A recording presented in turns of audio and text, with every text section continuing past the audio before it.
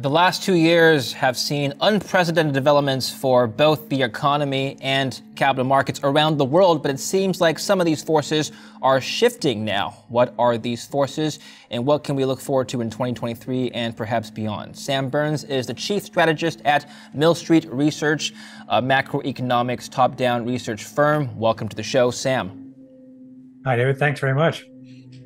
Coming from an independent macro research background myself, I have a lot of respect for the kind of work that you do and the kind of research that you're doing now. So we're going to be talking about some of your research. One of the major themes of your research today is the decelerating inflation rate that we've seen that you told me offline may persist. So let's back up and talk a little bit about history before you're giving your forecast. We've seen headline inflation in the United States peak at 9.1% in June, and it's been steadily coming down since. I've heard all sorts of theories as to why inflation has been decelerating for the better half of the last year. What's your take? Why has inflation come down? No, you're right. I think that it's an important point that the inflation rate did peak, I think, around June, July of last year, and has really been decelerating across a lot of different measures. And I think that reflects the fact that most of the inflation that we've seen over the last couple of years was due to these extraordinary shocks. The response to COVID in terms of stimulus, and then more recently Russia, disrupting the energy markets, and then China's response to COVID more recently. Those are all big shocks to the economic backdrop and inflation in particular. And it's been a long time since we've seen this kind of volatility in the economic data and inflation. I think that's confused a lot of people, and even including up to the Fed. And because we're not used to seeing things change this rapidly. So I think we had a very rapid acceleration in the first half of the year last year, and a very rapid deceleration once it looked like the energy prices stopped going up. We had oil prices really, and commodity prices in general come down starting around June and continuing even through today. I think that was the first real, clear measure in real time that inflation pressures were weakening. And then I think the cumulative effects of the Fed's hikes, which really only started around mid-year last year, are showing up in the data right now. So I think those two things together are what's driving inflation lower. And I think barring any bigger surprises, I think that's going to continue. Okay. If one were to assume that Fed tightening has been one of the drivers of lower inflation, and if one were to also assume that the Fed is becoming less hawkish, can you make the statement or assumption also that inflation will at some point stabilize this year? Perhaps not go down all the way back to 2%, but stop decelerating and stop growing, just stabilize? I think it certainly is likely that be the case. I think right now, even if you look at the last 6 months, annualized, the inflation rate is already at 2%, and some of the other measures are that or lower. So I think more likely, yeah, you'll get inflation, the year-over-year numbers, which of course is what the Fed and a lot of the headlines focus on, will come back down closer to 2%, as we get closer to mid-year, and those numbers from last year kind of roll out of the calculation. So I think the cumulative effects of the Fed's tightening are going to still be felt and continue to put downward pressure on inflation. We're seeing that in housing already. You're seeing it in the used car market. A lot of the goods side of the economy is already seeing much lower inflation, if not deflation. And it's really only the services side of the economy where we're seeing that kind of persistent inflation caused by labor costs. I think that too will ease as we get later into the year. Okay. It's quite often, well, not often, but throughout history, we've sometimes seen inflation coincide with higher growth. These two variables have sometimes been positively correlated. That didn't seem to be the case in 2021, was it now, Sam? Why is that? Yeah, no, 2021 was very much an unusual year because it was so affected by COVID and the stimulus response to COVID. So that you had the government essentially giving people more money to spend, but they didn't necessarily have a place to spend it all the time. And so you had very distorted readings on both growth and inflation.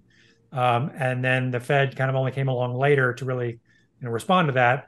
Normally, if growth were very high as it was in 21, the Fed would have started raising rates earlier. But because of all the distortions from COVID and everything else, it was unclear what was really going on. And so they were kind of later to start raising rates than they would have been normally. So you had both COVID itself, the fiscal and monetary responses to COVID, and then the lagged effects of that on the response to the inflation and growth data that came through, last year, that have all skewed the normal relationships that you would see between growth and inflation and policy. So I think as we kind of go along into this year and next year, we'll probably get back to something closer to kind of the normal relationship. And that's why I think the market is pricing in maybe the Fed stopping the rate hikes and even cutting rates either late this year or next year, because you'll start to see the response to slower growth coming through in Fed policy. Now, this slower growth you're talking about, is this a response to Fed policy, or is this just a coincident indicator? In other words, suppose the Fed were not tightening right now or into the future, will we still get slower growth worldwide? I think so, at least slower relative to what we saw in 21 and 22, which were, just extremely high. So, going from a very high rate of growth that was sort of unsustainable down to a slower rate of growth feels, like a big slowdown, even if in actual terms it's not as much.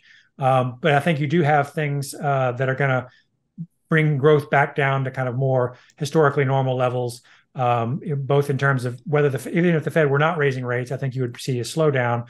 Partly because the fiscal stimulus, which was a big driver of the growth we saw the last couple of years, has slowed down pretty dramatically. All that, the stimulus checks and all the other programs that were put into place after COVID, most of those have expired or are winding down. There are still some effects of things like the Inflation Reduction Act and things like that in the U.S. that will produce a bit of fiscal support for a little while longer. But generally speaking, those stimulus drivers that were there for several years now are really fading. And I think that's going to bring back, growth back down to closer to sort of what the normal rate of growth would be given demographics and, technology and, productivity and things like that. So I think we're going to get back closer to what we had kind of pre-COVID over the next couple of years, particularly since, there's not a lot of other growth drivers, outside the U.S. To rely on. I don't think China is going to be a big growth driver. Europe may avoid a recession, but it's not going to be a big growth driver. So I think there's not much to drive growth and inflation higher looking forward. Just to clarify here, you're talking about slower growth, not negative growth, right? We're still in expansion, just at a slower pace. We are right now. That's true. Yeah, I think we're at sort of a slower pace of growth now. I think we might, you could see negative growth over the next, year or so show up in some of the data, and certainly possibly in earnings data. But I think if there is a recession, it would be a mild one relative to past experience. I think some of that is because the economy is better able to withstand the Fed's rate hikes now than maybe it was, say, in the 05, 06, 07 period, when there was a lot more leverage in the system, a lot more sensitivity to rates.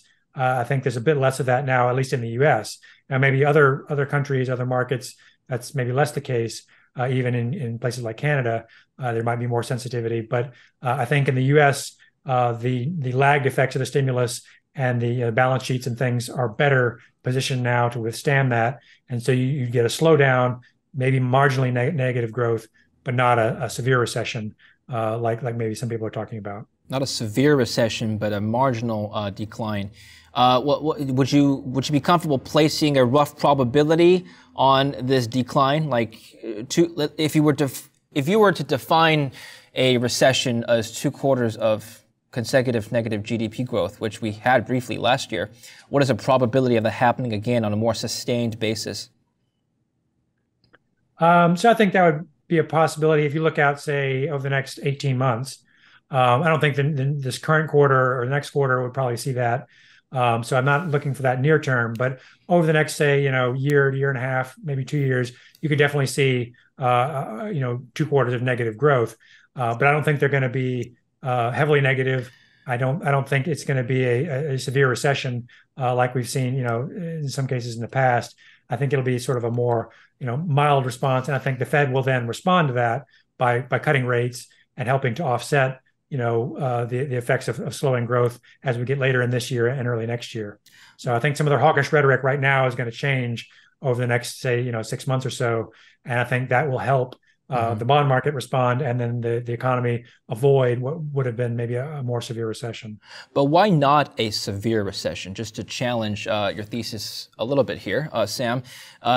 Two of the arguments I've heard is that first, you have an asset bubble that is perhaps the worst on record. Part of that has already popped, but a lot of people have told me that the bottom is not in yet. That's going to severely impact not just capital markets, but cause a ripple effect throughout the economy. The second point of interest is, of course, interest rates themselves have gone up. That's affected not just corporate balance sheets, but also consumer discretionary spending. The higher your mortgage, the higher your credit card debt, interest payments, the lower your spending on the economy. And of course, we have seen credit card balances pile up. Despite everything else we've discussed, these are not great-looking indicators. And in fact, if you look at history, we haven't really seen mortgage rates this high for 20 years. We haven't seen interest rates rise this quickly for quite some time. No, you're right, and I think some of those factors you mentioned, particularly interest rates, are the reason why we're seeing the slowing growth that we'll probably see this year. I think there are, a few things that might help balance out a little bit. I think, the asset bubble kind of influence is probably less now because a lot of the assets that were the most bubble looking have really, been deflated. I think kind of the real economy kind of assets are not as inflated right now. I don't think there's a lot more downside in terms of equity prices and asset prices in general relative to where we were, say, in October of last year. Not to say that stock markets are going to go straight up, but that there won't be the same kind of negative asset impact as maybe we saw after the 2000 bubble. The tech bubble popped in 2001, 2002. I think that was a more extreme kind of bubble type peak than we saw this past year. And in terms of what's going to prevent a more severe recession, I think some of it is the fact that interest rates, and particularly the long end of the yield curve, has already come down some. We've already started to see mortgage rates come down a bit, and that's helped some of the housing market indicators improve a little bit, and the housing stocks have improved. And I think there's still some pent-up demand from consumers and companies that's still there, and that will provide a bit of momentum going into this year.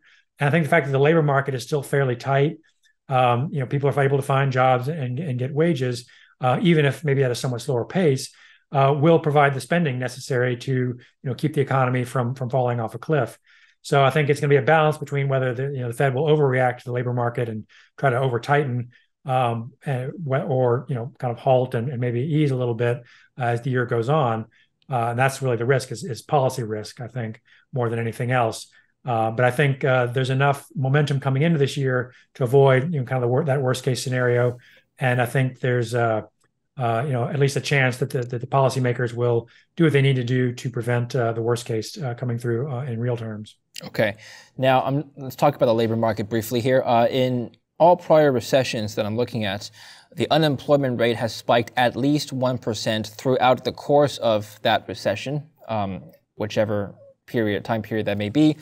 In the last one that we had, not the minor blip in 2020, the last one that we had in 2008, the unemployment rose to 10% in the U.S. How likely can we see that again? My guess is that level of unemployment is probably unlikely. The 2008 period was unusual in a lot of ways, and I think really provoked an extreme response, particularly coming after a long stretch of potentially unsustainable growth, I would say, in the years leading up to that, and the sort of weakness in the financial system that was related to a lot of the economic weakness, and the fact that the fiscal response to it was much weaker than arguably it should have been. I think the response to COVID shows that there is scope to do more, both from a fiscal and monetary standpoint, than we did in 2008 to prevent that sort of outcome. And I think that the drivers of it are not there, in the sense that there's not likely to be the oversupply of labor now that there was potentially even back then. So anything could happen. I think it's certainly possible that the unemployment rate does rise, but I would be shocked to see, that kind of, 9-10% unemployment rate anytime, in the next, say, 12 to 18 months, like we saw then. I think the fiscal backdrop and the kind of cyclical backdrop that we're coming out of are not the same as we saw then, and probably don't support that. Okay. Well, in terms of how your thesis affects capital markets and assets overall, which sectors of, let's start with stocks first. Let's cover stocks. Which sectors of the stock market do you think will likely perform the best this year? Yeah, so I'm looking at more of kind of some of the cyclical areas. So parts of the financials, industrials, energy has been, of course, doing well for quite a while now, and still has some tailwinds. But I'm a little less enthusiastic about it looking forward. I think energy prices and a lot of commodity prices are probably going to be, maybe stable or lower, but probably not a lot higher. And then even some of the consumer areas, I think, have some appeal because, again, I think relative to where expectations have been, they may actually turn out less bad or better than expected. So I think a lot of what is important for looking at markets right now is where are expectations likely to go or evolve relative to where they were over the last year or even the last few months. I think a lot of people got very negative, very pessimistic about equities in general and about the economic outlook, and have been very negative about earnings. I think some of that will be less bad than expected. We're even starting to see that even in Europe. So I think some of the more cyclical areas of the economy will probably hold up relatively well. I think some of those defensive areas like utilities, and areas like real estate, commercial real estate, are probably going to, still, underperform. I think it's going to be a hard time for them to really, hold up well on a relative basis versus some of those other areas. The tech and growth areas are very mixed. They've been under a lot of pressure, but there are signs that that's starting to get a little less bad, certainly for some of the areas outside of the very mega cap kind of technology names that have gotten most of the attention. So there is some signs that there may be stabilization there. So I think overall, it's really a matter of where are things better than expectations, where were expectations very negative. And I think there are some of those areas, there are cyclical areas that are looking better than they used to. And that's where you'll see the stock prices respond. It's interesting. I think the first question that came to my mind when I'm listening to you is why you're going into cyclicals per se during a period of economic slowdown. No, that's right. I think it's somewhat counterintuitive. Yeah. Because there's the assumption that if things are slowing down, you want to go into defensive areas. Yeah. That are lower beta, less exposed. And there shouldn't be going to be some of that. Consumer staples are actually looking okay now. But I think a lot of it has to do with, again, slowing down from a very high rate of growth to a more moderate rate of growth is different than going from moderate to recession. Right. And I think, again, because the investor sentiment had gotten so negative and pessimistic, late last year, that it doesn't take a lot of upside, surprise, it doesn't take much good news to allow stocks to respond favorably relative to what was expected a few months ago. And then things like financials, if anyone's going to benefit from higher interest rates and wider lending spreads, it's going to be the banks. And if markets do a bit better, then those areas can have some tailwinds to their fundamentals. Certainly, transportation areas are going to benefit from the pent-up demand for travel and things like that, and lower fuel prices. So and even the reopening of China will help some of the commodity makers, as well as travel, and even some luxury goods makers potentially. So there are definitely offsets within the U.S. and globally that might help offset some of the effects of higher rates and slowing growth in aggregate. Okay. And finally, which asset classes outside of equities do you like and dislike? Equities is probably my favorite right now. I'm still underweight bonds. Longer term bonds, I think, have already kind of priced in some of that slowing growth and Fed kind of change in policy maybe later this year. So I don't know that there's much more upside to the long end of the curve. I would stay on the short end of the U.S. yield curve. I do like equities outside of the U.S. better than I like U.S. equities, and have for a little while, in particular in Europe, where again that idea of things being less bad than anticipated is really playing out right now. I think that might continue for a while longer. I'm not especially strong on commodities, except maybe as a weak dollar play. I think commodities in general will probably be under pressure just from the slowing rate of growth, except for the China specific ones, where things like copper are really seeing a big boost right now. So I think if you want to play that, you have to be very specific about which commodities you want to play in. Mm-hmm. Things related to building and copper like that are potentially areas to look at. But otherwise, I think equities in general are going to probably be the place to be for at least the next few months. All right, perfect. Sam, thank you very much for spending the time to explain your thesis and to educate our audience. Appreciate it. My pleasure. Thanks for having me. And thank you for watching Kitco News. I'm David Lin. Stay tuned for more. Don't forget to subscribe.